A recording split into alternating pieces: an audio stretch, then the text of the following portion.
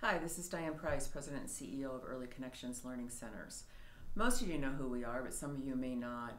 We are here in this community doing high quality early care and education for working families.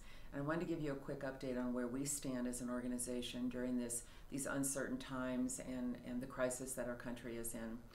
We've chosen to keep our doors open. We know that we serve the families that are out there providing the services that we all need. They're the healthcare workers, they're the firefighters, they're the police officers, they're the folks that are in retirement communities, they're your grocery workers. They're the folks that are out there that don't have the luxury or are able to work from home.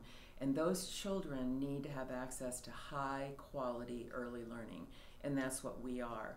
We are continuing to make sure these children get 2 great meals and a snack every day. Our teachers are here providing high quality learning in our classrooms, activities for our kiddos. Our school agers are here, and we're even downloading homework from school districts' websites to make sure that our kiddos get their homework done during this time of uncertainty for our school agers. We have a strong behavioral health team that's taking care of not only the kids during this uncertain times, but our staff.